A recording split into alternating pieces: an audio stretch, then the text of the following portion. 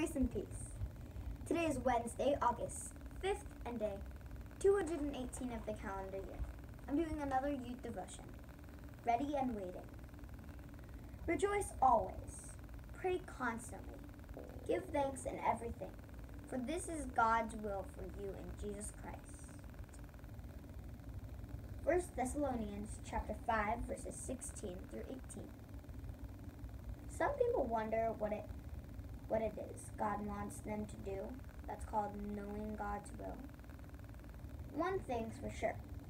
God's will for all of us is to rejoice always, pray about everything, and give thanks in everything.